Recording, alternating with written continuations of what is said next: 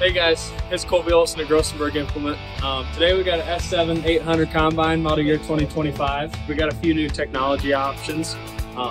We have the G5 Plus integrated on the armrest, and then a 7500 Starfire receiver integrated into the roof. With this, we also have some more automation features.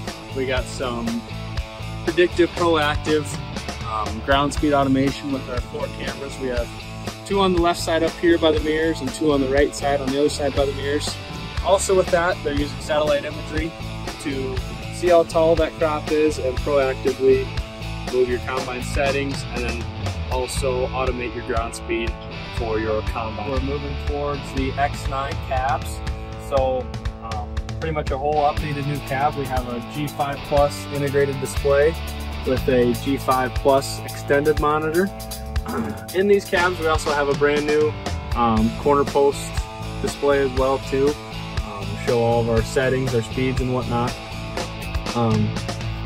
Once again, we'll go back to kind of our harvest automation cameras. As you can see here, we got our crop height analysis, tall, short, shows our cameras.